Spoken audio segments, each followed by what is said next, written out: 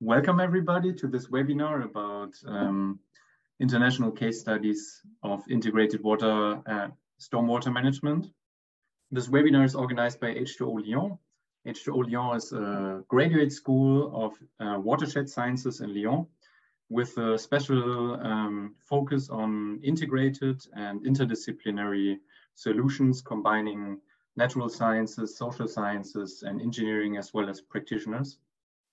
And it's co-hosted by us, the students of the Master Integrated Watershed Sciences.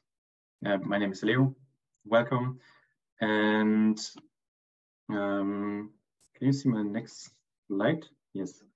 Okay, the webinar is part of the Water Week organized by H2O Lyon. There were already different events such as workshops, and for example, on Saturday, all the people staying in Lyon, there will be an exhibition at the Musée de Confluence, a special exhibition about research in river sciences. For that, I would like to invite you also.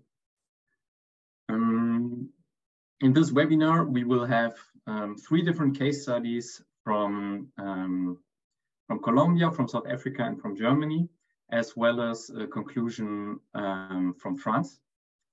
And we will start with Nestor Mancipe.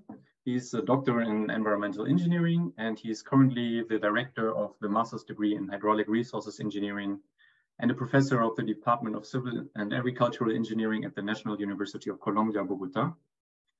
And he will present us the topic or the approach of sustainable urban drainage systems in Bogota with his vast experience of 17 years already teaching and researching on this topic. Then we will have John Okedi, Doctor of Civil Engineering from the University of Cape Town. He's a senior lecturer and director of the undergraduate program and the Department of Civil Engineering at the University of Cape Town. And his research is also done at the Future Water Research Institute in Cape Town. And he will demonstrate with different case studies how SUD contribute towards addressing the challenges of water scarcity in South Africa, including stormwater harvesting and urban cooling.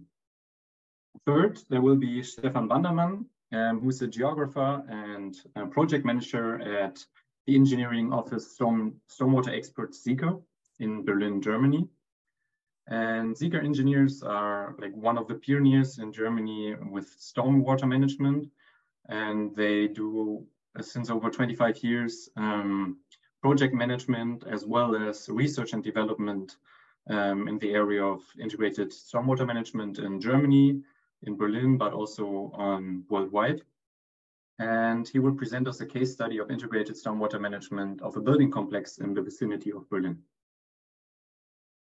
Then Elodie Brelot, an expert in urban hydrology, will give a synthesis and the concluding report on the presentations, as well as will contrast them with the Lyon case study from France.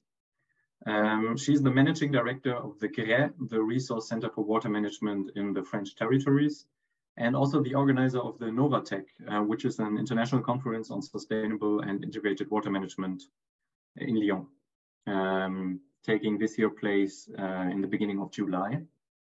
I will stop my presentation from now, and I will ask Nestor Mancipe to present his presentation and share his screen. Welcome. Good afternoon to everyone. Thank you so much. I will share my screen.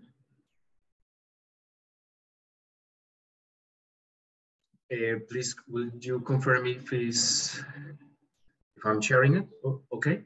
Perfect, we can see it. Thank you so much. So good afternoon to everyone. I'm here to present an implementation of sustainable urban drainage systems in Bogota, Colombia. My name is Nestor Mancipe. I will start the presentation talking about Bogota. We are located in South America. We are over the tropical area, so we don't have seasons. The temperature rises as the elevation increases. Bogota is located approximately 2,600 meters above the sea level. We are considered a mega city with over 9 million people. And the climate is cold, is dry. We have an average rainfall of 800 millimeters. We have 2 seasons, one dry season and one rainy season. So we mainly have a bimodal hydrological regime. Temperature on average is 14 Celsius degrees with an observed maximum of 26. It used to be lower than that many years ago.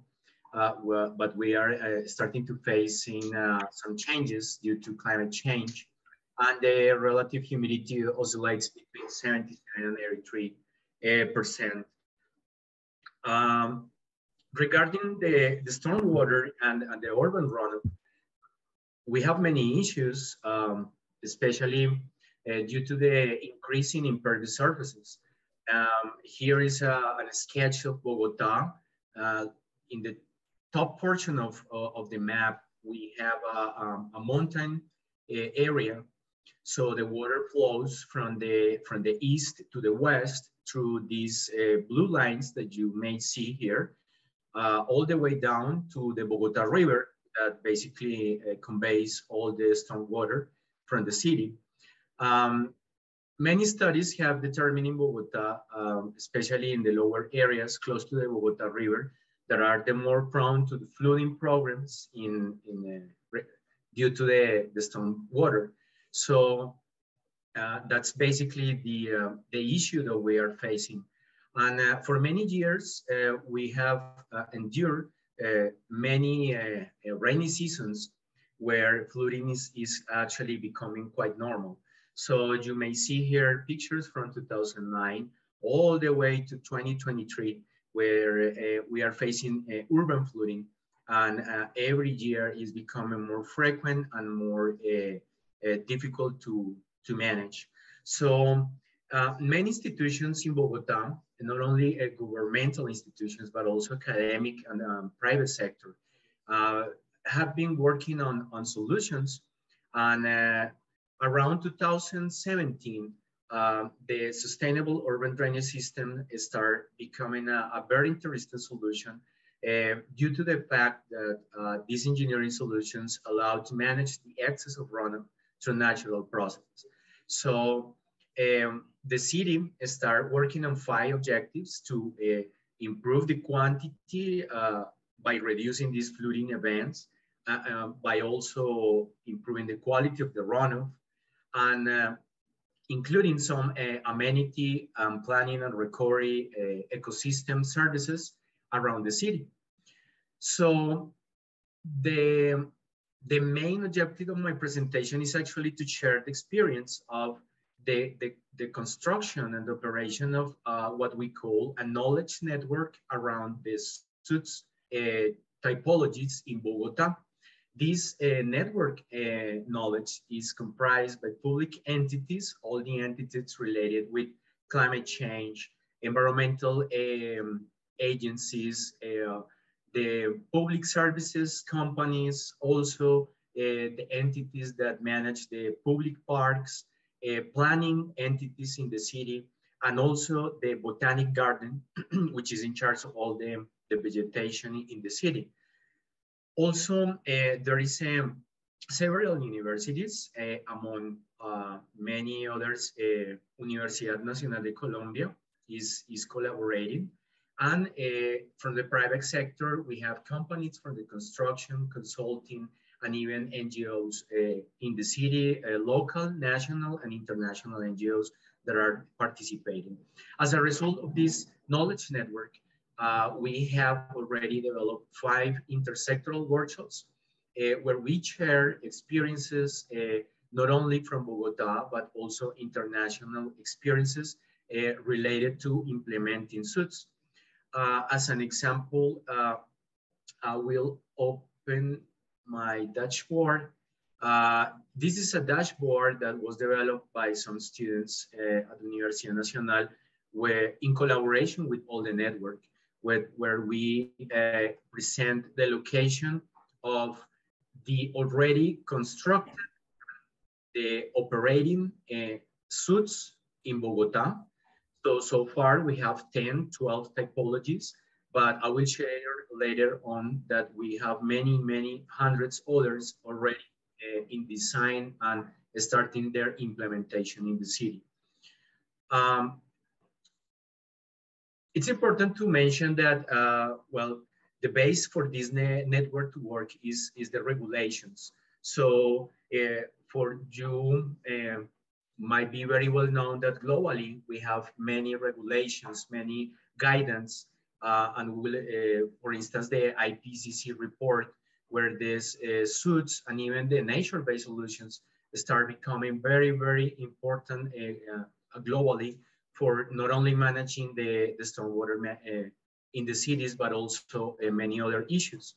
For instance, in this regulation locally, we already have design criteria. We have many instructions for any people, constructors, consulting, that would like to implement suits in public areas with typologies such as dry detention ponds, storage tanks, infiltration drains, tree pits, grass swells, permeable pavements, and bioretention cells.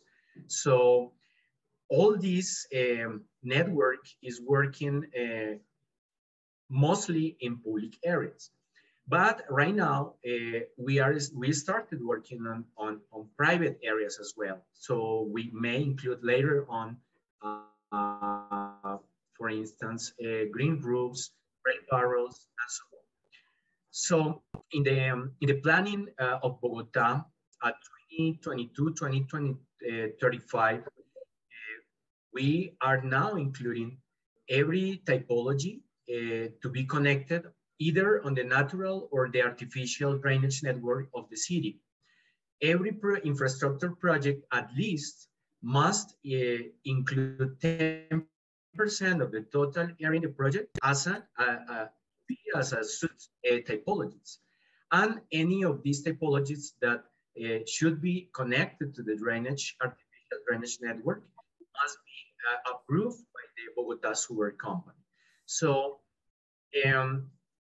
we have a very elaborated scheme, and I will not explain it in detail because of time restrictions, but let's say that here I have all the components on this network of imposing, approving, and then finally implementing suits in public areas in Bogota. The main item that I would like to highlight here is that there are several governmental institutions in Bogota that they participate in this process. So for instance, there is a consultant firm who is going to build a road in Bogota.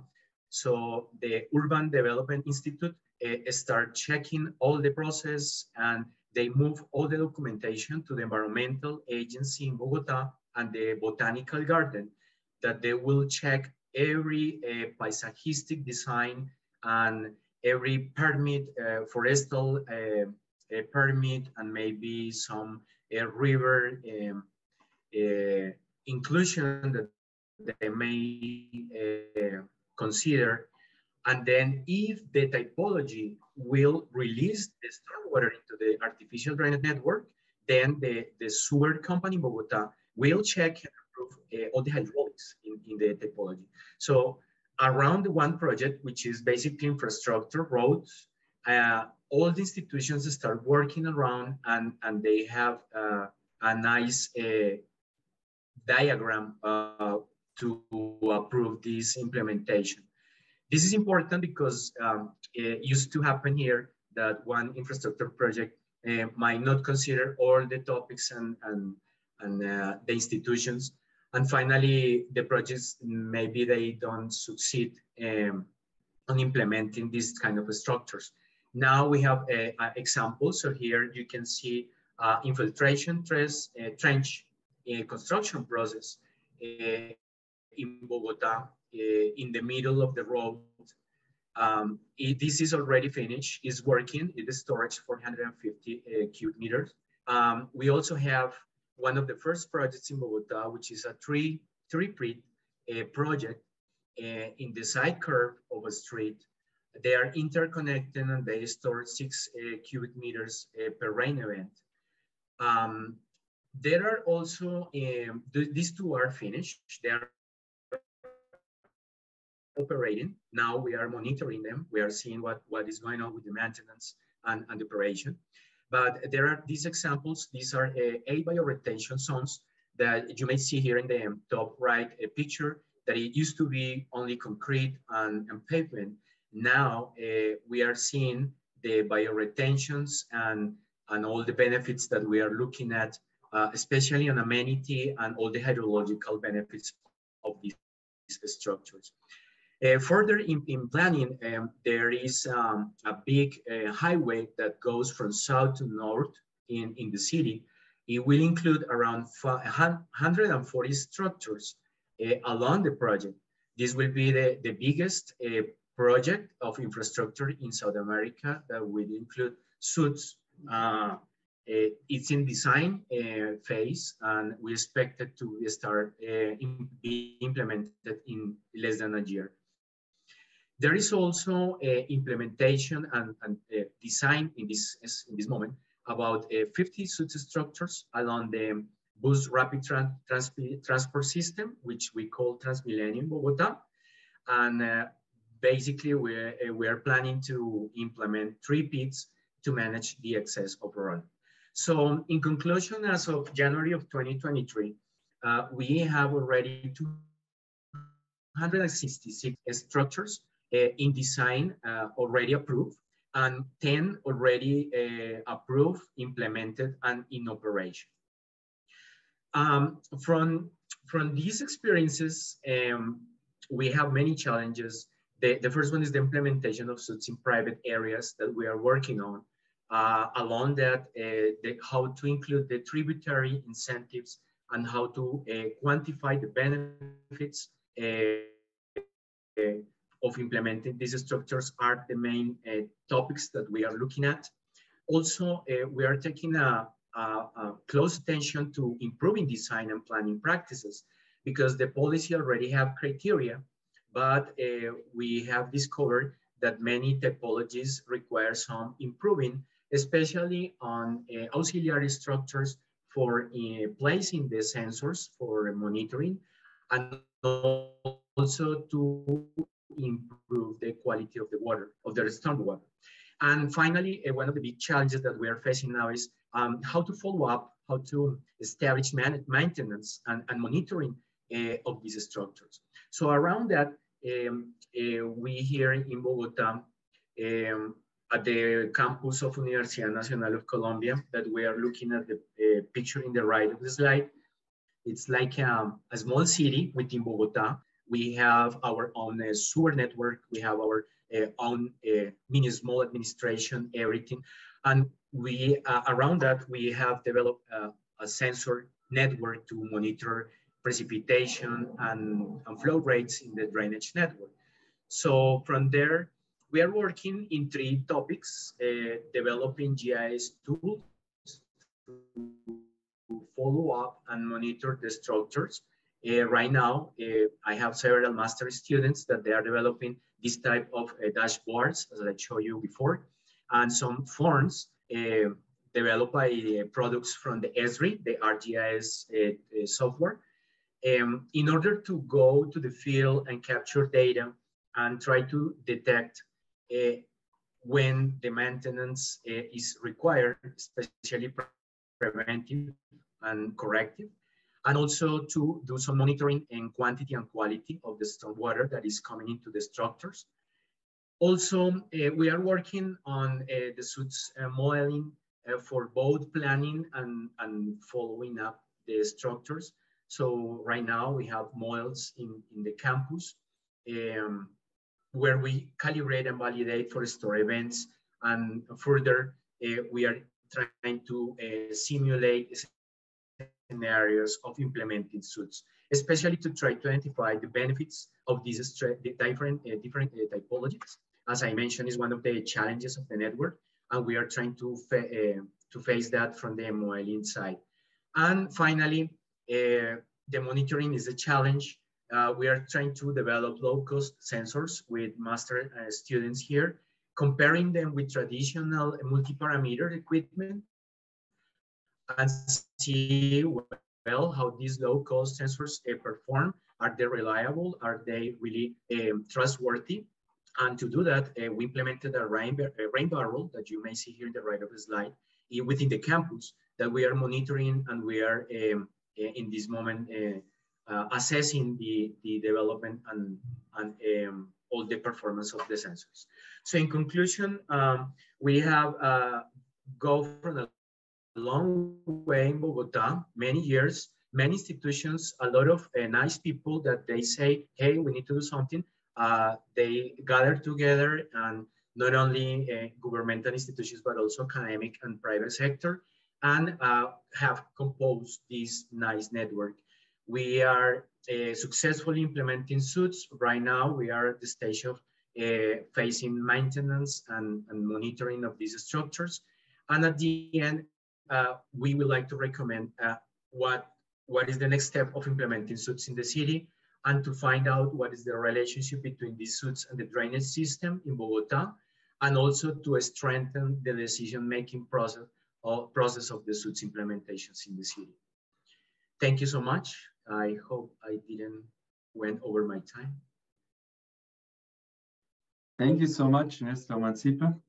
As we will continue later with the questions, I would ask now Dr. John Okedi to start with his presentation.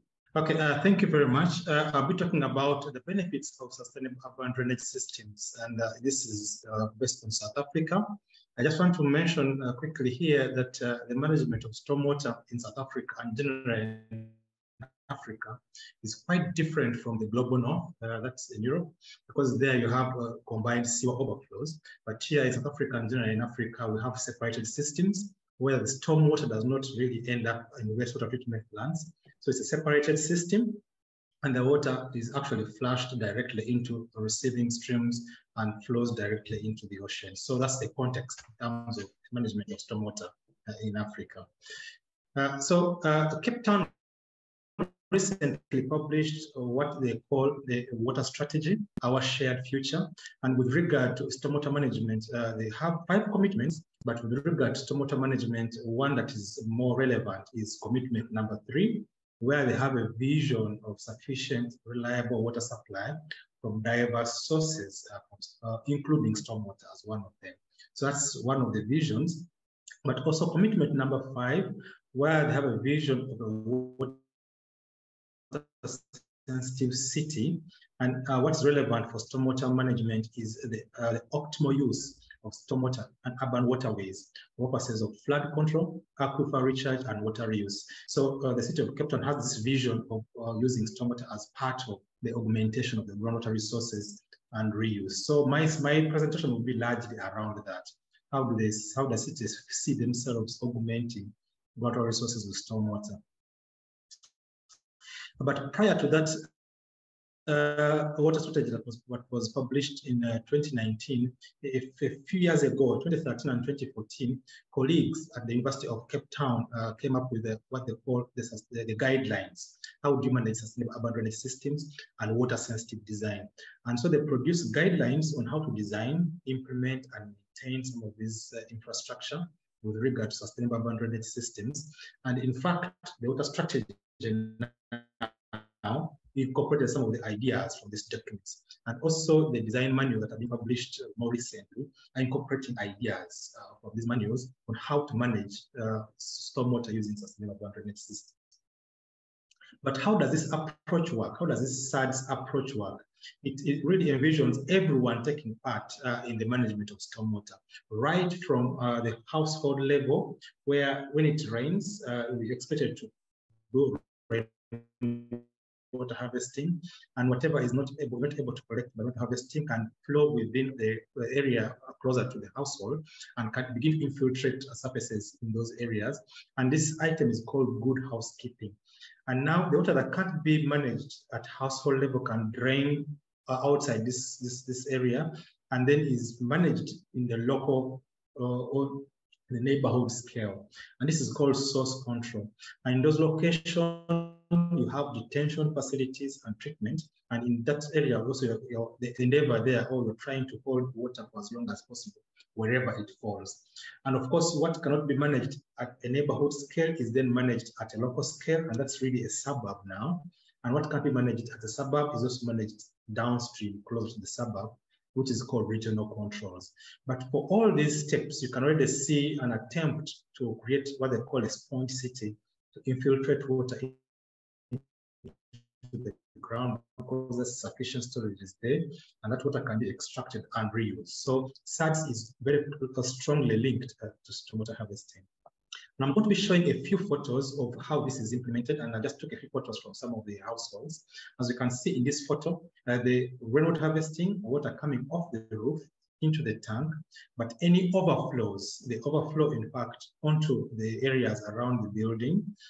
So it's there's an opportunity there for infiltration, but also the downpipes do not go straight into the stormwater network. It flows into the neighborhood of the building, and that promotes managed aquifer recharge. And also you can see here, and this is really all of these photos are at a neighborhood scale. Instead of having this downpipe coming to the impervious areas, it's bent into the areas that are pervious, and this would promote infiltration in those areas as well. And this is another example of rainwater harvesting, but the downpipes or the overflow does not go to the pervious areas. It goes to the, it doesn't go to the impervious areas. It goes to the pervious areas, and this will then promote infiltration of the spaces. So in the neighborhood scale, what really happens is doing away with curb lines, and if there's any water in the roads, we drain directly in these filter strips or swales, and this definitely promotes augmentation of the ground resources of the city. As you can see here, all the curb lines are gone, and the water drains directly off the roads into spaces like this, keeps them greener, but also infiltrates and recharges the groundwater systems. And for some people who are still wanting their curb lines, what you do, you dent them, and when you dent them, this water then spills over from the road into the spaces. And you can put a forebay, and this will hold and also try to improve the water quality in those spaces. And as you can see also in this circle here, so this circle is also dented. And this water, instead of bringing this water to irrigate the spaces, water can actually do that. First of all, keeping the areas green, but also augmenting the groundwater spaces. So the overall vision of how this would work is that within the city itself, at the household, suburb level, local level, there's infiltration of water from those areas. And also, there are also pipe leaks as well. They also contribute to the groundwater resources. But also there's a vision of using wastewater and stormwater as well in terms of the regional detention facilities. They will all be contributing to the groundwater resources. And then this definitely be pumped out eventually and reused. So I'll be speaking to two case studies. The first one is Atlantis. It's a small town within the city of Cape Town. It's about 50 kilometers from the CBD, and it's almost isolated up there, but then they wanted to provide, so it's isolated from the existing water treatment system for the city. So they wanted to provide for it in terms of water, how much, where we get its water to sustain it. Then I also speak to the Cape Flats Aquifer, and this area is the low-lying area of the city. And this also shows you the location of Cape Town, really at the tip, at the very bottom of the continent of Africa. So I'll just speak to these two as an example, as exemplars of where SADS and stormwater harvesting has been done well. Sir, excuse me, I have a problem. Could you get closer to your microphone? I have a problem hearing you. Thank you very much. Can you hear me now? Yes, it's better now. If you get closer to the microphone, thank you. Okay, I'll do that. Thank you very much. I'll just start from here probably, just to say that I'm going to give two examples. The first one is using an urban area, a small town that is part of the city of Cape Town, but it's about 50 kilometers from the CBD, and it's isolated from the water reticulation system of the city. And the city tried to provide a separate water supply system for it. And the selected SADs, or augmentation of groundwater resources, using stormwater for this specific urban area. Then I also speak to the low-lying areas of Cape Town, which is called the Cape Flats. And these areas there's a lot of opportunity for augmentation of groundwater resources in those spaces, because they are nicely flat, they are sandy, so the properties of an aquifer are all there. So I'll speak to Atlantis first, the small town within the city of Cape Town. And the way this one works is you have the stormwater network draining into recharge basins downstream of the town. And then you have abstraction wells just below the recharge basins. As you can see on this top right corner, it shows the location of the city, the draining towards the recharge basins downstream of the town, and then the abstraction wells also downstream of the recharge basins. And the way it works, they are combining stormwater and the domestic wastewater. And the domestic wastewater first goes through the maturation ponds, and these are eventually combined in beds, and before they are then recharged in recharge basins. And this, they provide an additional benefit of groundwater treatment. And then this water is abstracted using production wells, and then it's treated, fully treated, and then returned into the small town as a water supply. Now, this system does not include industrial waste, because we don't trust industrial waste, but it includes domestic wastewater sources. Now, I'll talk to the Cape Flats aquifer. The city of Cape Town has various high areas surrounding it, but has about 600 square kilometer area that is generally flat and sandy and has a good aquifer. And SADS is actually being implemented largely in those low-lying areas. And the way it works is because there's an aquifer there that has water, but the water is not so much. So when you begin to pump, the water table drops quite quickly because it's a very sandy aquifer. It's an unconfined sandy aquifer. And the plan there is they're beginning to augment those locations using stormwater and eventually also wastewater, essentially to bump up the water table and to make the system, the whole system sustainable. So monitoring is very, very critical in those spaces, because you don't want to bump it too much and cause flooding. So monitoring helps in terms of managing the levels or understanding the evolution of the water table. And as you can see, some of the boreholes that have been drilled here are high-yielding boreholes, but they need to be sustainably maintained using SADS. Now, we recently got a grant to begin piloting some of these ideas of SADS on our campus. And we're basically looking at various sources of water, but mainly stormwater. Whenever it would previously would come to campus, to rain on campus, the water just flows directly through stormwater network into down receiving streams. But what we're trying to do now is to identify where can we begin to use some of this stormwater? How can we transition to SADS even on a campus? And we're looking at various uses, including garden irrigation, toilet flushing, and other non-potable water uses, but also how do we store this water on campus? That's what we're trying to identify those locations. Now, the goal for this project is to minimize the amount of water that actually comes onto campus through municipal water supplies, but also minimize how much water is leaving campus through stormwater drains. And we'll begin to see benefits of actually stormwater harvesting on campus, because we have much more sufficient water to do irrigation. And those areas that are irrigated much more often, we begin to see that they're much cooler. And in fact, about 5 to 10 degrees difference on our campus only, for the difference between the regularly irrigated spaces and those that are built up and are heating up quite quickly. So begin to see the benefit of urban cooling even with stormwater harvesting and irrigation of these spaces. So in terms of the benefits that were identified, so SADS leads to stormwater harvesting, and which will determine to be viable volumetrically and economically. But the problem is when you use it only for non-potable water uses, you need relatively large amounts of storages, which are not always readily available in an urban area.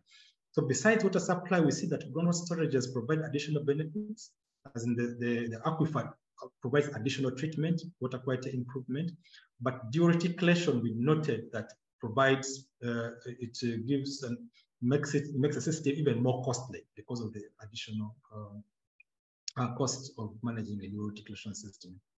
Then finally, we realized that stormwater harvesting in high pollution areas, there's a problem of perception. People do not readily accept this type of water if the area is highly polluted. So it requires a lot of catchment management to be able to be acceptable. But also our climate models that we are using to predict future stormwater availability shows that there will be significant reduction in rainfall and then also stormwater. But overall, groundwater storage seems to be the most suitable option. And this is what the city was also going for, and that's what we shall be going for, because it provides storages, but also provide improved water quality. Thank you very much. Thank you so much, John Okedi. You were perfectly in time. Next one will be Stephan Bandermann. Could you share your screen? Okay, thank you very much. And I work in an engineering office, and our company deals with projects I'd like to present you. It's a stormwater management of a building complex on the border with Berlin. And this is more a detailed view how we deal with different measures we have already heard in the other presentations. And I certainly, when we talk about this SATs, we already heard about the sustainable urban drainage measurements. They have to be designed, and it depends on different climatic conditions, how they look like. And when we talk about conditions in Berlin, where this project is located, you see here, this is where we are. I show you that this is at the border of Northeast Berlin, and it's although it's close to the border of Brandenburg, highly dense urban area, and this is an already existing shopping mall where many cars go along the street and go shopping in this mall, and there is parking area, and here adjacent the Berlin area with many people living here. So what to do? The idea of the investor to have more room for living is not to go on the agriculture field or in the forest, but to use the already parking area. Okay, I have to talk about the climate first. What's the weather in Berlin and the climate conditions? We used to have a humid climate. Normally we have more rain than evaporation. We used to have also normal seasons with freezing in wintertime and up to 20 degrees in summertime. So it used to be a humid climate, but the development is that we have longer and hotter summer, shorter and milder winter. So we have a shortage of water in summer. We experience also heat stress, which is very unusual for Germany. And so we have also to adapt our stormwater management. In general, we'll deal with around 570 millimeter rain per year and 650 millimeter of evaporation, which mainly takes place in spring and in summer. So the shopping mall, as you can see here, is this area and this parking lot. And this new building complex is planned on top of this parking area.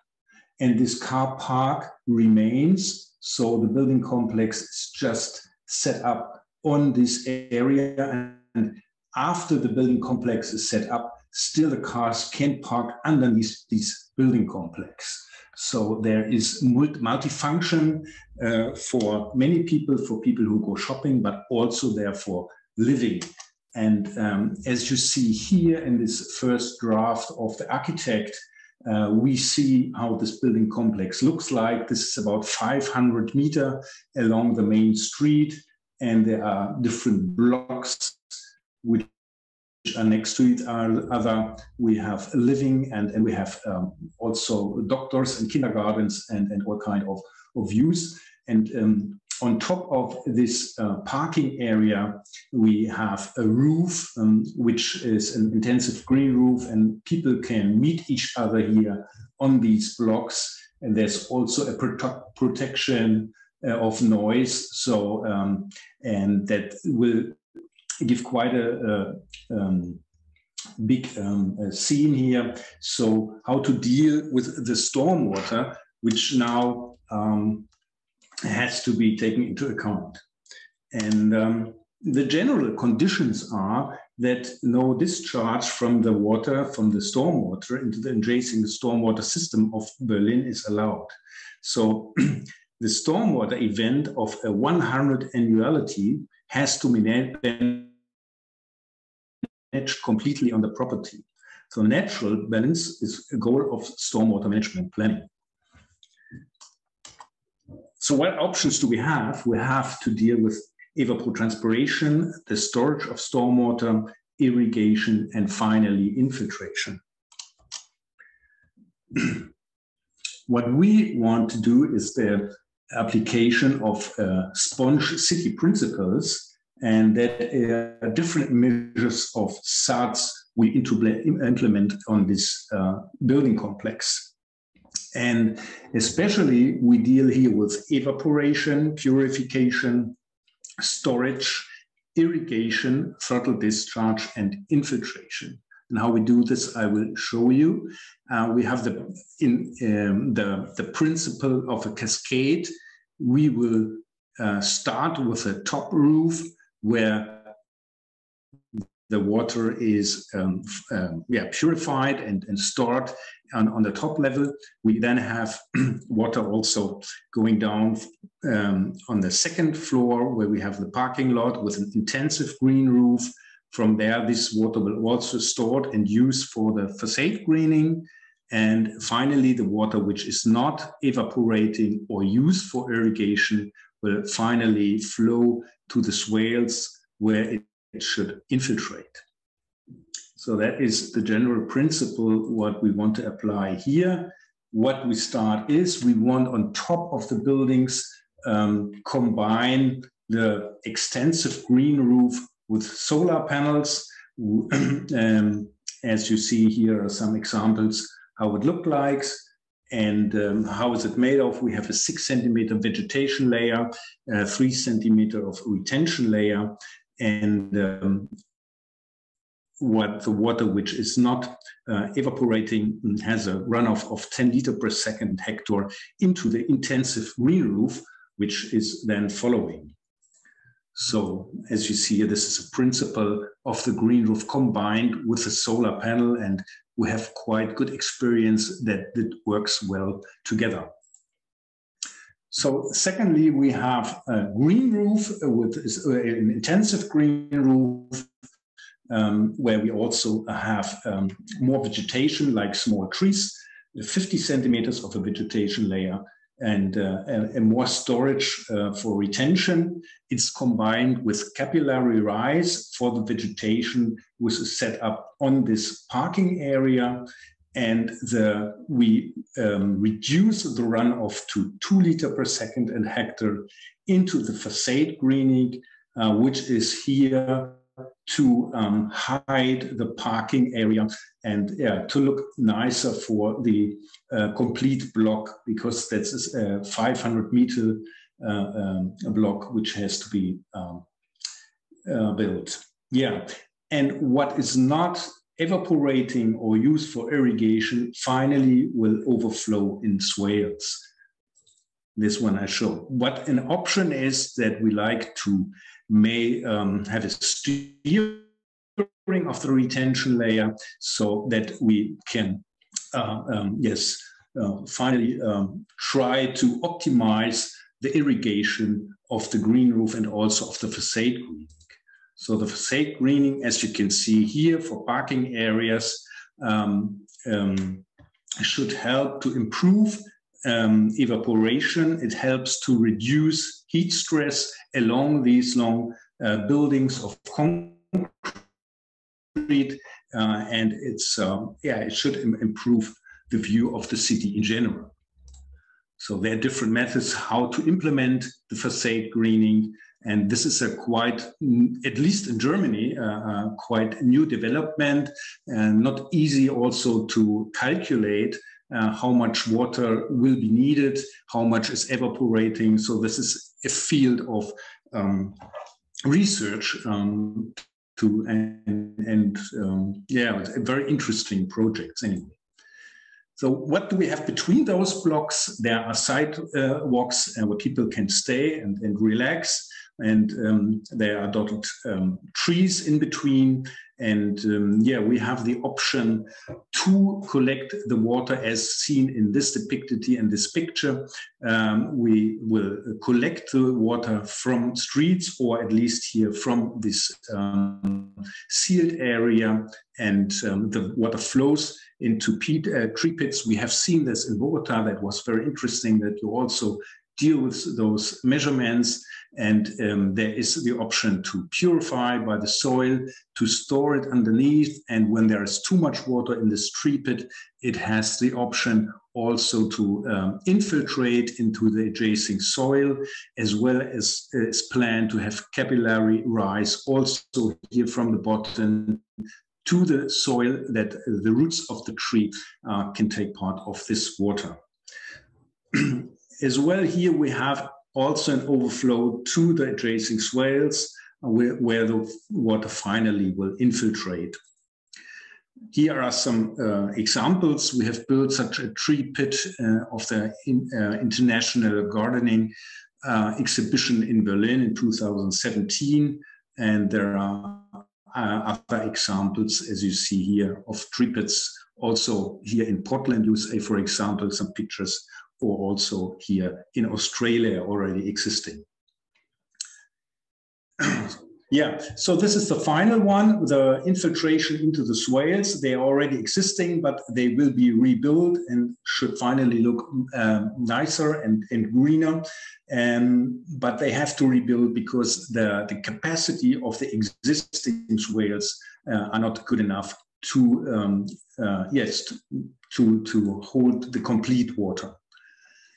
And you see here the details of the measure. So it's from the extensive green roof finally flowing into the intensive green roof.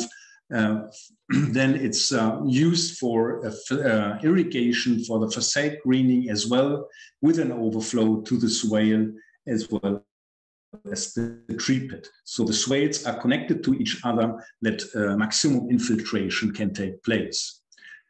But these are the measurements. How do we prove that it all works? We use it with the software. It's a runoff model by our company, the Storm model.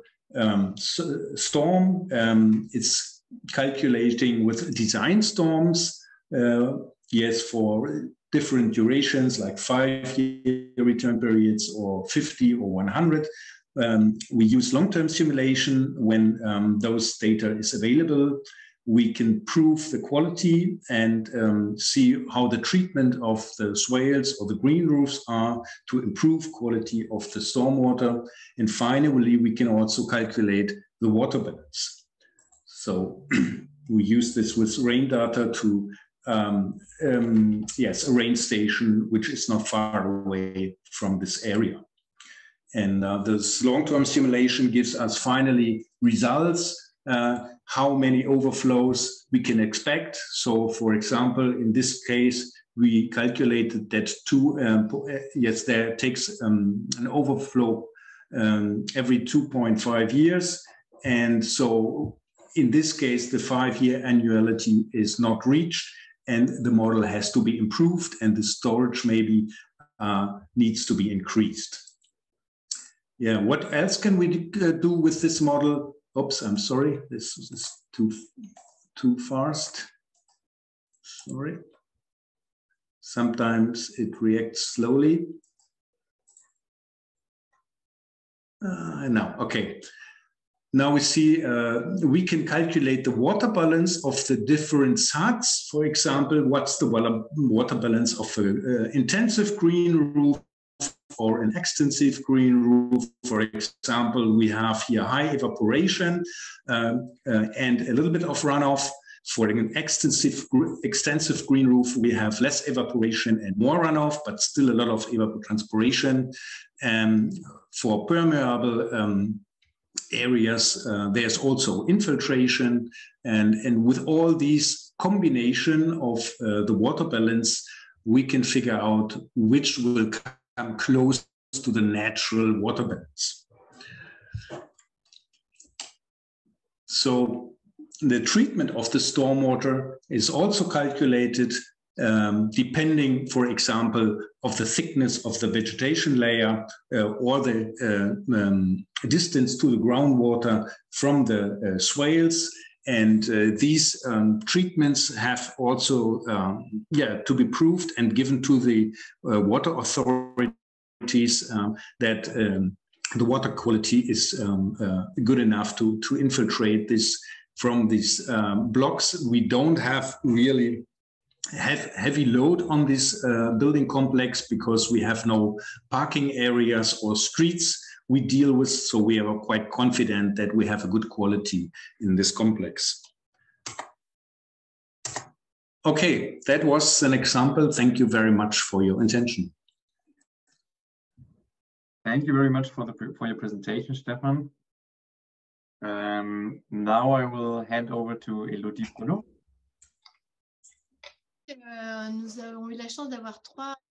So we had a great presentation, different situations, different orientations. First, I want to thank each participant and the 4 students, five students, Leo, Etienne, Luis, and Miguel.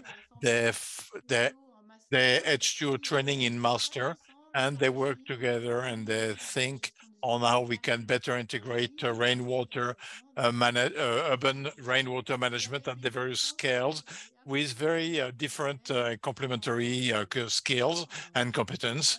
There is an engineer, a geographer, microbiologist, an ecologist. So it's most interesting to have them work together and to see them organize this meeting with the 3 speakers. I don't know if the students wish to handle the Q&A session for the presentations. Yeah, we're supposed to, for each speaker, well, but you know, you can ask questions by raising your hand, with the yellow hand, or orally. Otherwise, we do have already a couple of written questions, and we can ask the written questions. So I'm supposed to do a summary, so I don't have any material for presentation. Well, simply for maybe you could think about ponder a specific question. I think it's interesting to look at the 3 contexts with for example, in Bogota, the main problem is the floods. John, I think the problem is water resource, and Stephan, we're more dealing with urban development project, which is very common to what we see in Europe and in France. But of course, we want to restore life in the city and guarantee the runoff water quality that can be recycled and reused in water. So 3 integrated visions of the challenges and the solutions for rainwater management. I think in Bogota, what's quite remarkable is the integrated vision of the number of players, the mobilization of all the players, in the territory, the state, scientists, academics, and the awareness raising done around that. John, it's a completely integrated vision of water management in a territory, including the recovery of a treated wastewater to recharge the resource, very local at the scale of the building, but also at the scale of the groundwater table, the aquifer, which is the resource for the territory of the city, and which is recharged as much as possible with your systems. And then the integrated aspect of the operation next to this urban planning project near Berlin. Well, the combination at the building, well, the combination of several solutions that add to one another, including between the private sector and the public sector, because clearly there is the building and there are also roads and development projects. And also this combination, current combination, and this the need to link up vegetal, rain management, sun power. And clearly there is a synergy between the sun power, vegetalization of roofs, irrigation of vegetal walls. And clearly there is a whole synergy at the scale of the project, which is quite fascinating. Maybe let me shed a light on the experience in Lyon, and we'll take the questions at the end, okay? I run an association called the Graie, which is the Research Animation Center on Water. We were created almost 40 years ago to link up all the stakeholders in between urban planners and managers of water to to have a more sustainable management of water in urban area. And we went looking for all solutions of rainwater or stormwater at the source. And if I could establish, do a metaphor, it was a rather, we had difficulty rowing the boat, if I can say so. We can see in France, in Europe, at the world level, those solutions are not clearly have been identified as being the solution to be deployed, not as an alternative, but as main solutions. And we see now several regulatory frameworks, instruments for incentives, and therefore solutions and projects are being implemented. In France, I would refer to the European Water Framework Directive, which insists on the reduction of urban discharge of rainwater, because we have to manage at the source.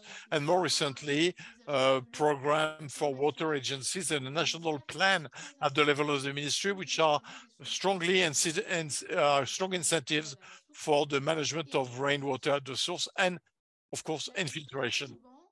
Often the question is, how do we launch the change, initiate the change?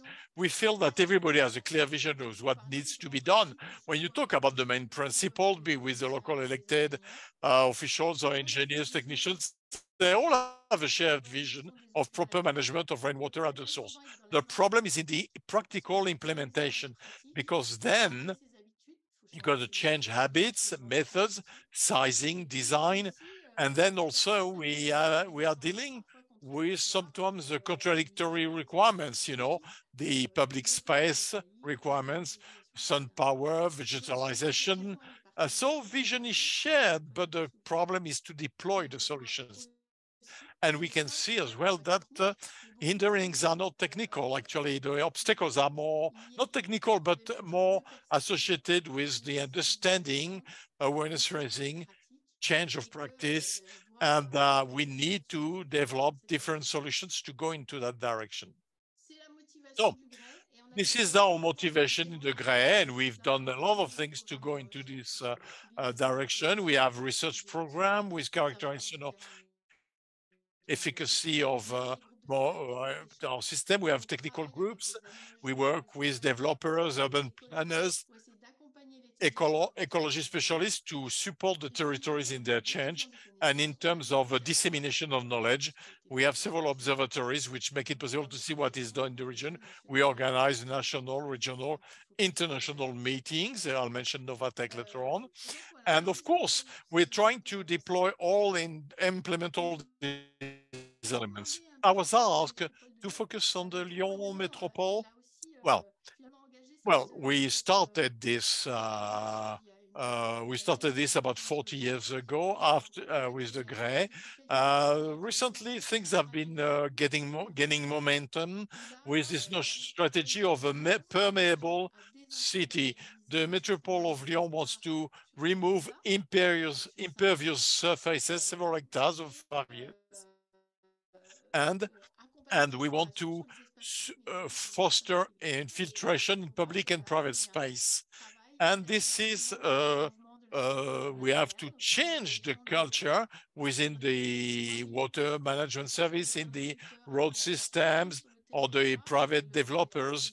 And the Metropole of Lyon is now using human resources to support the change, and that we would have systematic the connection between water filtration and filtration of rainwater as a support to solutions. So this is what I want to say. And finally, when it comes to, you know, in Lyon, at the national regional territory, often we've initiated the system with the problem of floods, of course, floods. Those were the first motivation to develop our solutions, you know, at the source. Rapidly came the problem of pollution because of the urban effluence during rainfalls at the outlet of often combined sewer systems. So, and we had untreated rainwater or urban runoffs, and climate evolution means that the pressure on the resource and the utilization of rainwater as an alternative resource, well, I would want to say, you know, is quite brutal now, and this is a major change of practice, you know, to be done at the in the national territory. That's it. This is what I want to share with you. Merci beaucoup, Elodie. Maintenant, du coup, on peut passer aux questions. I was wondering if the policies and regulations that have been implemented in Bogota have been effective at changing the rainwater management paradigm, not only in Bogota or in Colombia, but also in Latin America. Well, I will say yes. South America is starting to implement suits and nature-based solutions. We recently participated in a seminar with private sector, public sector, and academic in Bolivia, who's also implementing a lot of suits. Peru, Brazil has been leading also the topic here for many years, even I think before that Colombia. I think the governments are aware that we need to do something with the stormwater. We are also facing not only excess of stormwater, but also deficit of stormwater in urban areas, and that this situation has imposed some challenges. However, I think, and that's a personal opinion, that the culture, it's very difficult to change because our countries, they have some very old customs and old views of how we need to deal with the stormwater. I think we copied basically the same American scheme, where first we wanted to take all the stormwater and flush it out from the cities. That's why we still have some combined sewers, also like in Africa. That has been changing. Now we have separate systems. However, now we are dealing with impermeabilization, high speed in the cities. Everyone wants to take out all the vegetation and pervious surfaces. And now we are trying to going back again to that point. But it's difficult, and it's a long process, especially we need to educate the people. And that's a critical part. I don't think anyone in South America is implementing some effective strategies around that. But we needed to face the problem, and I think we started implementing the solutions and dealing with all the issues along the way. I have a question to Nestor. It has to do with regulations or directives which exist in Colombia. Do they impact the private sector? And how do they kind of govern the private sector? No, the actual policies and regulations are only for public areas. So basically, public institutions are the ones leading the process. However, there is a very high interest, especially in the construction sector, on start implementing these structures for reusing and using the stormwater into the buildings. And there is a regulation process led by the Environmental Protection Institution here in Bogota to try to regulate first how to use the stormwater, how much can we convey, use, what the water quality of this stormwater should we have. We have no regulation for that in Colombia as well. And then the impact of using this stormwater on reducing the consume of water from the water utility, because basically Bogota uses for everything potable water, drinking water, and now we start realizing that any change on reducing this consume will impact the water utility and many other processes. And also for industrial purposes, we have detected some industries that they start using the stormwater, but there is no regulation so far. So I guess we are at the middle stage there. Now in the private areas, but mostly residential, and then I guess we'll move on into the industrial and commercial. Très bien, merci beaucoup. Elodie, je te laisse la parole. Aux deux points développés par Nestor. I'll come back to the points developed by Nestor. In fact, if you ask a person, okay, you develop solutions at the source, you know, based on nature-based solutions, each time the answer is to say, yes, but you know, we are slow. Yeah, but it doesn't move much. We're lagging behind. But in fact, everywhere in the world, change is difficult. Everywhere in the, you know, there are all the habits, all reflects as engineers, and all over the world, we have a feeling that we're moving slowly, but we do make a headway anyway. And I think what's done in Colombia, for example, is a remark. I have a feeling that I was very close to the spirit of movement as we have in France or in Europe. That was my first comment. My second comment has to do with regulation. I didn't see in the organigram presented by Nestor, there was the instruction about the building permits in France. Simply to give you in France, we know how to apply rules to the private sector, but we don't know how to apply that to collectivities, or you know, the collectivities or public authorities know what you know the rainfalls are, and they're players of the de-impermeabilization, you know, but they are usually applied to private sector. You know, for example, they cannot connect to the sanitation system.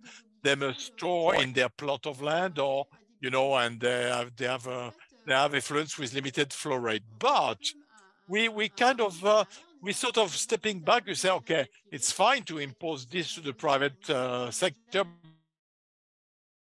but maybe we should do it also in the public sector, you know, to manage the infiltration and the runoffs. Nestor, now, my question is to the building permits. I mean, is there an aspect, Nestor, in this about the building permits? Is there something about that? Yes, I guess that's the challenge. We have different permit buildings. We have like two categories, one that is like low cost, middle and high cost. And there are some requirements that financially and economically usually doesn't allow to implement the suits. So actually I have a master's student right now who's trying to analyze how to balance financially these kind of projects. So they achieve all the technical requirements for the building permit, but also we can include a few suits and then maybe reuse the water without increasing or going out of the financial side. I guess that's the main challenge. But then the building permit is not provided for any of the institutions that right now are working on the network. It's like private area, private group of people, architects and engineers, and they are not a governmental entity. So that's another issue. So far, we have been able, like on governmental institutions, to work together. But now we're trying to get into these associations to work with us, because that's a big challenge. I've seen that in other countries, the building permit is provided by a governmental entity. So it kind of solves that issue, but for us, it's a big issue. I don't know if I answered your questions. Okay. Merci beaucoup. Thank you. Laurence Girard has a question. Back to the infiltration issues. What are the solutions used for urban floors which are clay, or like when there are caves or grottos or basements? How do you deal with that? Well, there are specific instructions for clays, but for cars, for example, if we're in zones which could be charged or calcareous ground, we want to massive infiltration or deep infiltration. What's important, regardless of the soil, is to think about what can be done, regardless of the underground.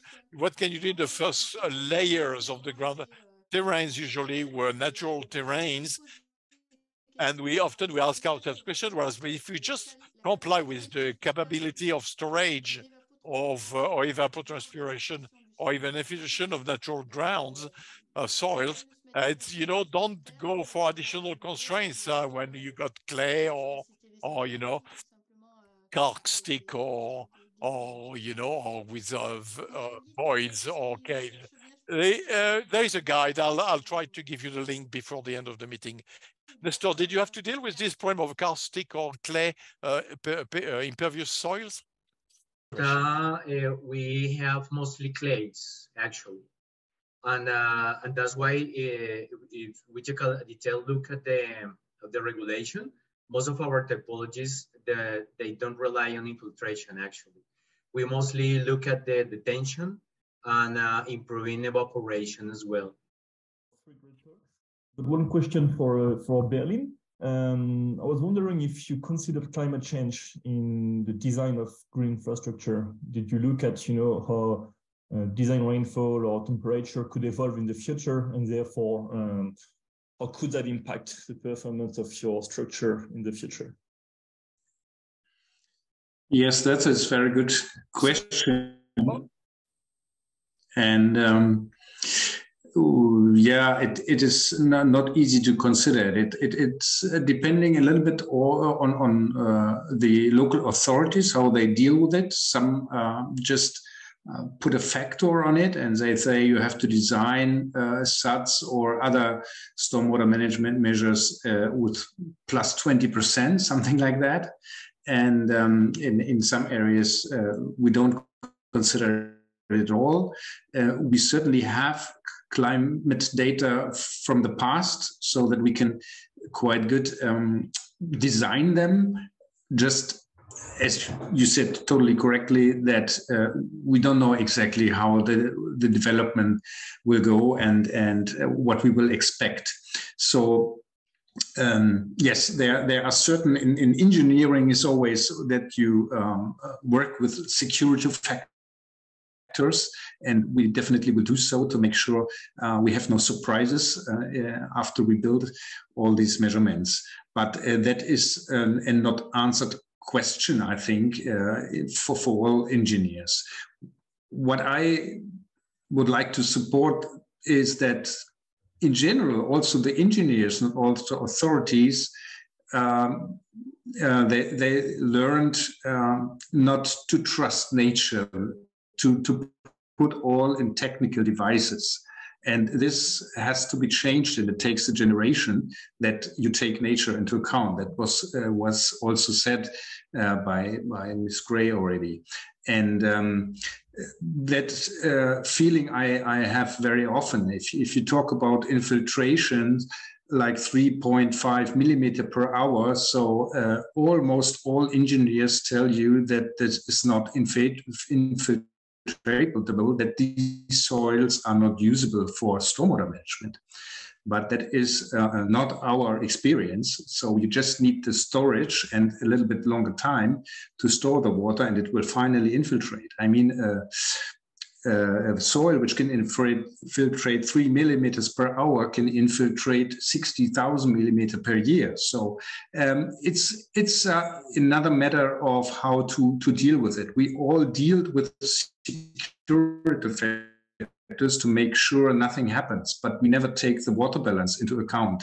And this is, as we have all over the world, I think it doesn't matter if it's Bogota or it's South Africa or Germany, we need other regulations and to consider other parameters to set up our cities. Léo, peut-être tu as une question? Yes, I have a question because we were talking about infiltration. I have a question for the case of Cape Town. You were talking about the fact that you do not consider industrial effluents until now for the infiltration. And I was just wondering also regarding climate change and water scarcity, do you think there will be, like on the one hand, what are these industrial effluents? And do you think this paradigm will change maybe someday? Or are you already considering it in some early planning stages? Okay, so the issue of wastewater, the wastewater treatment plants in Cape Town manage domestic wastewater. Industrial wastewater is largely managed by the industries themselves because the capacity of wastewater treatment plants is not set up for industrial wastewater. So that's why, and also the contaminants are not within the wastewater treatment, wastewater processes are not well known. Whereas we have a lot of experience in terms of treatment of biological contaminants within the domestic. So that's why, I think it's around really experience, because industries keep introducing many other things within their processes, which are not able to cope with in terms of treatment. We also understand that even domestic, there could be pharmaceuticals and all those sorts of things, but in terms of the level, that's why we mix the stormwater to reduce the concentration. So I think it's really around experience of treatment of domestic. That's why we trust it much more than the industrial, which is always evolving and we can't cope in terms of treatment. That's the one thing you've mentioned about why we don't use industrial. In terms of climate change, yes, we model that as well, and we see it in some parts, for Cape Town at least, South Africa generally, the future rainfall, MAP, the mean annual precipitations will definitely drop. So if you talk about stormwater harvesting in terms of volumes, we see that reducing. But interestingly, intensities in some of those rainfall will increase. So it's quite interesting to see that there will be flooding, but it's because of the increase in intensities, but the volumes themselves of rainfall will drop. So that will definitely impact our resources that we're looking at. That's how we have to work with that. But also SADs, whatever rainfall you get, if you can augment your groundwater resources, that will definitely build resilience within the water supply system. So why we actually augmenting is South Africa generally currently rely largely on surface water systems. But with climate change predicting increase in temperature and increase in evaporation because of the increase in temperature, our best bet would be to have groundwater resources that are less impacted by increase in temperature. So SADs will definitely find a bigger role even with climate change, because if you're augmenting groundwater resources, you're hiding it away from climate change impacts of increase in temperature. But also providing a diverse resource and building resilience within the city with a diverse resource. Okay, thank you. And sorry, can I ask a little second question? Like, are the industries, do they also rely on the same aquifers when, yes, for their water sources, or do they have other water sources? So at the moment, the entire Cape Town relies on surface water sources.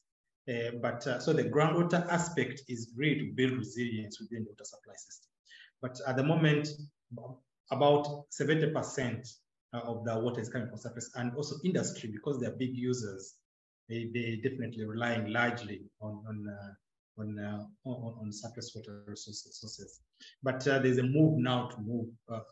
But the thing is, the groundwater is there, but the problem was, how do you manage it sustainably? Because you're talking about unconfined aquifers that you can actually quite quickly drain using pumping.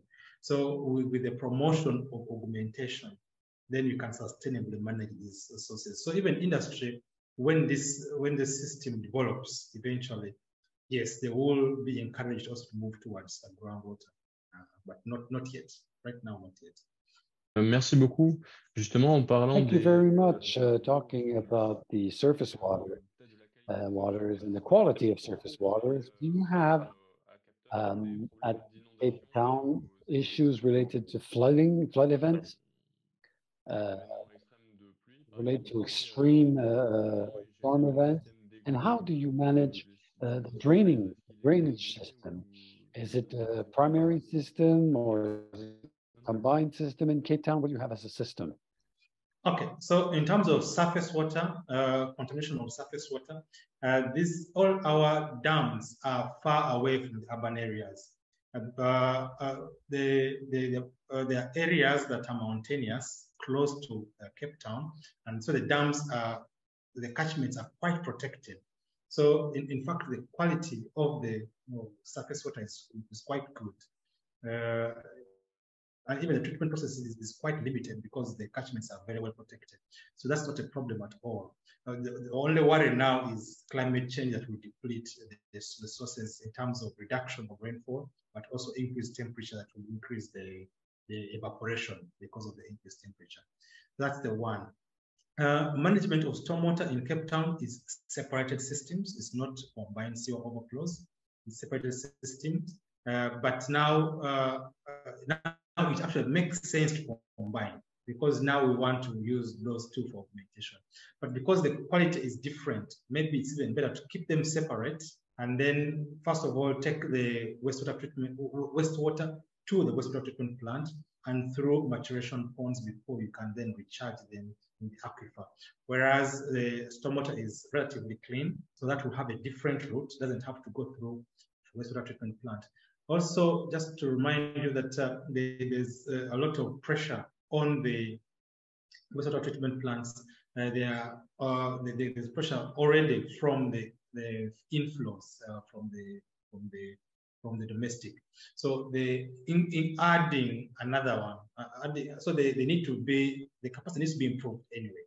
But at the moment, it's just enough to manage domestic. So we cannot yet combine stormwater and wastewater to the wastewater treatment plant. So it is separate, but also it is managed that way because the intensities are quite high. So you will need very big pipes if you're for just the wastewater. Otherwise, you people to handle the flows from the stormwater. Yeah. Now there was a hand there.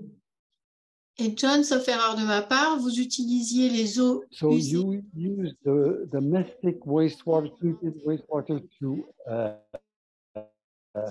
reload the aquifer, and you treat separately the industrial waters, correct? So the industrial water has a different process. So that one is largely managed by the industries themselves. It's separate as well, yeah. The industrial wastewater does not end up at the wastewater treatment plant for the city, because that's only designed for domestic.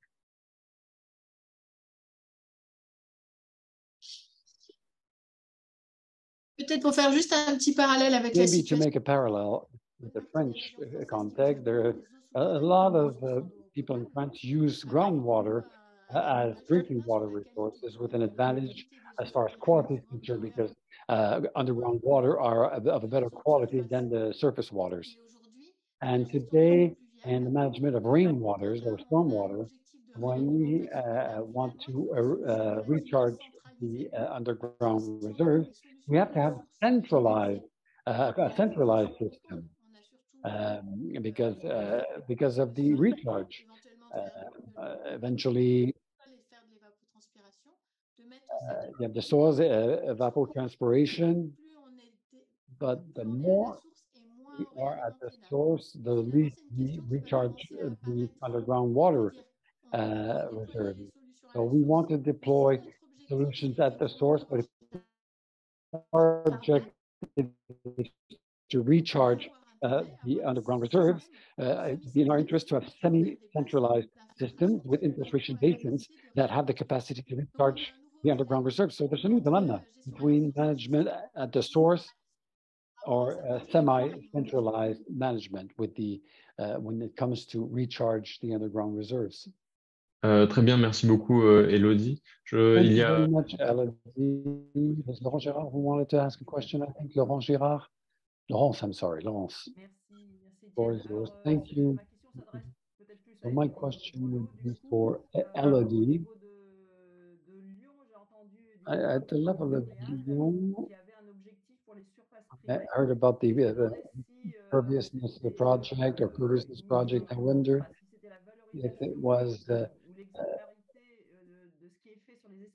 just an example on what was done in the public areas or public spaces, which was meant to generate actions at the private level. If there are tools, things we can leverage on to encourage change of practices, eventually major operations.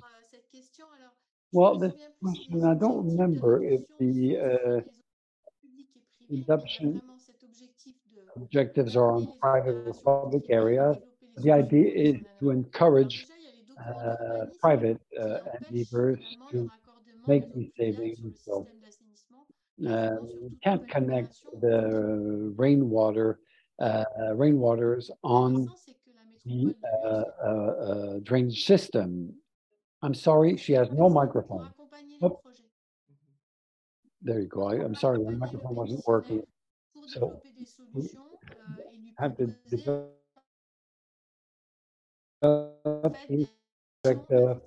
deconnecting, infiltration, and visualization. The Lyon urban area developed the hydro umbrella program, so that we make available simulation tools to help size and design drainage systems, rainwater drainage system at the level of flood. So exemplarity, but it's existing for a while, not necessarily on that, but the urban area is basing its programs. But I hear tools of, so if there are no connections to the drainage when the water treatment syndicates are lacking subsidies or financing to manage leaks, for example. Leaks is a big issue. We know that there are 30% leakages in our networks. So they lack funds to repair those networks. And there's a contradiction in how we manage things. The least connections you make, well, the less funding you get. The sanitation budget is for drinking water. So whether you have rainwater or stormwater in the pipe or not, the income is the same. So the logic here, so the basis is drinking water. And so why on drinking water? It's logic, you know, drinking water leads to wastewater. So you earn nothing in collecting rainwater. It's funded from the general budget. So there's no obligation to collect stormwater specifically. No incentive. There's no obligation. You have the obligation of collecting wastewater, but not stormwater. Oops, microphone is off and on. It will be more in the case of people re-infiltrate, like in Bogota or in Cape Town, where they re-infiltrate wastewater at the parcel level, the plot level. In no case, stormwater are part of the funding system or the financial system. No, I'm talking about wastewater when they're domestically treated, as we heard in the example. The idea is that they collect this domestic wastewater and they infiltrate this domestic wastewater in an alternative resource of underground water, recharged by rainwater and treated domestic wastewater. Go back on Cape Town. We had a question on regulations regarding the quality of the recharge water in the aquifers, the quality of the water that is re-infiltrated in the ground. Are there constraints to that effect when it comes to develop the storage endeavors? Yes, so the water quality the water quality is of concern. That's right. That's a good point. Yeah, but so that is very closely monitored, and the idea is that the quality that of the water that you recharge is not so that does not make the groundwater worse off. Yeah, so there's pre-treatment before it's recharged. Then, yeah, so that's the idea. Even so the wastewater is treated at the wastewater treatment plant, and then also through the maturation pond, and then nature-based systems. So also stormwater also through nature-based systems. So there's a treatment process that takes place before it's taken to the recharge basins. And that water quality aspect is closely monitored. And the idea there is not to make the water quality in the groundwater already there worse off because of this infiltration process. So the process is definitely closely monitored, and if there are any flags, then they improve the treatment process before they recharge. We can say that the issue of the reuse of treated wastewater is really a topic with concerns, with questions, especially when we talk about micropollutants. But I think projects will be developed in the future to that effect.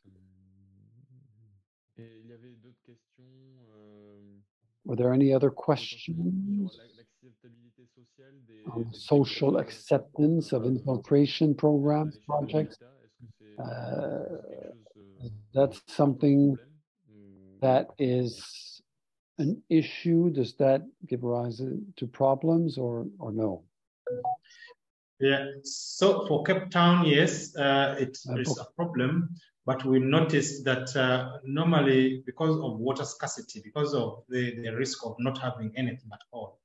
In fact, even the water strategy that I mentioned for Cape Town, that was triggered by the risk by the drought that happened 3 years ago in Cape Town, and the risk of not having at all. So like I normally say, a crisis is an opportunity to change the set ways of the community.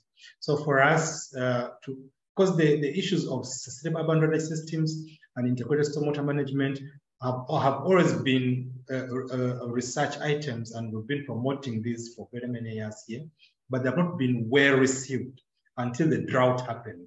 And that was the trigger to realize, oh, okay, this is a water scarce country.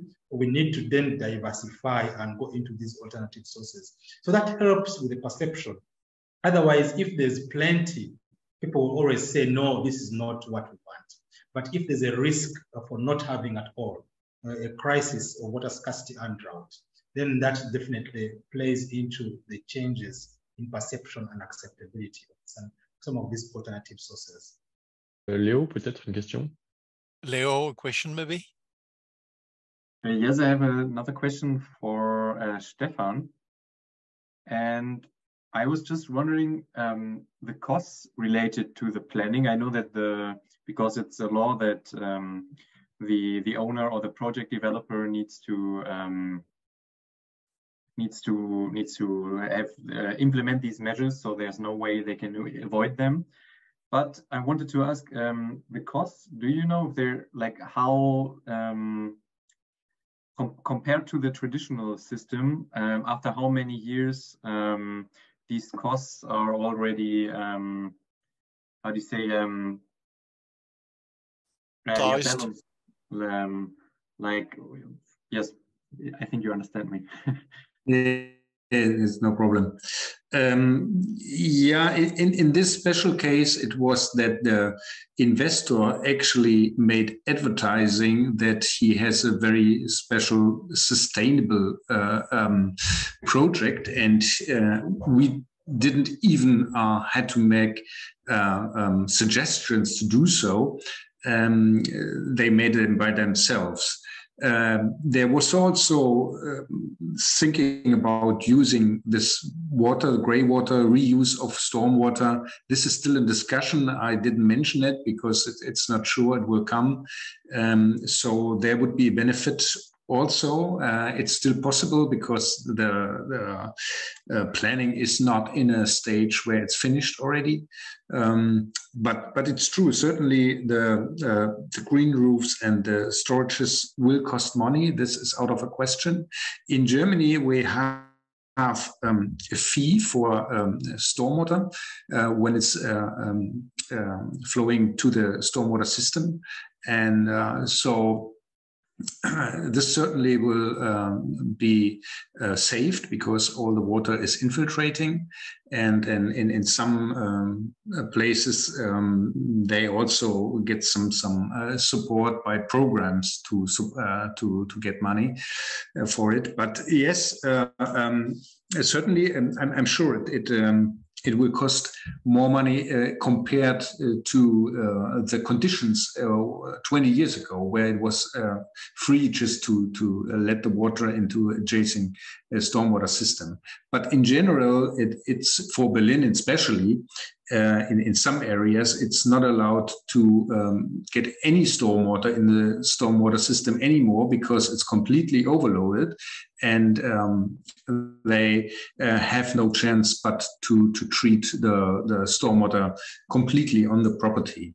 The maximum which is allowed is 2 liters per second in hectare if there is no chance, and you need a special report by some experts that it is not possible to keep the complete stormwater on the property. Only then you are allowed to let the water into receiving water, and that depends on the type of the receiving water. Is it a big river or is it groundwater? That's also taken into consideration.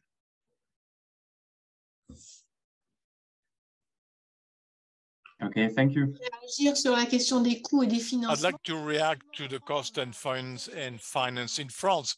There's been controversies for about 25 years about the fight over there would be a river tax, rain tax. Well, it lasted for 2 years. It was so limited that it cost more to implement it than to actually gain the money. So it lasted 2 years, then it was removed. So we don't have any specific funding for rainwater collection, but we got the same constraints, like prohibition and limitation of connections to sewage systems. And we did comparative studies, and sometimes it is cheaper to do nature-based solutions than to actually run operation with pipes and technical decantation infiltration ponds. So we end up with costs which are lower by investing in operation between works which are better.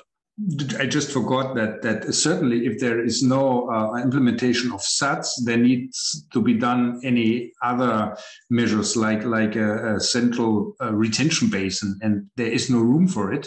So they are happy to have these solutions, and because otherwise it would look completely different. So that the question of costs really is not a matter of fact, because they can realize that in the way they want to do it. Merci beaucoup. J'avais aussi une autre question concernant. There is another question concerning this type of project. Could it be possible? Can you consider to apply similar projects at the scale of a city or for districts in the all districts of cities where there are higher density of urban construction, so and surface, you know, are less available. There is less surface available for such works. So how do you adapt this kind of project or work? Yes, you're right. It's certainly more difficult in existing areas, but we developed some methods how we can disconnect existing stormwater areas from the stormwater system. Certainly, they are depending on the local conditions, and we establish maps that suggest to disconnect maybe 10% or 30% or 50% from the city, depending on the area and depending on the available green area we have. So there are methods how to deal with it also in existing areas, but certainly this is in general more expensive because you have to change infrastructure. But especially when it comes to areas where changes are needed anyway, and they will rebuild some areas, we recommend strongly that you take stormwater management into consideration.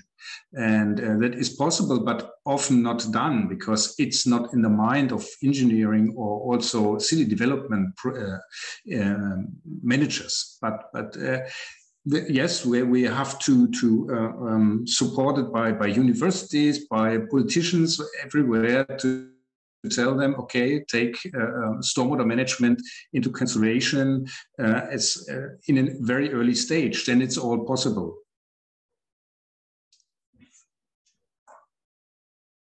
Thank you very much. I think it's already 6 in France. We will end now this webinar.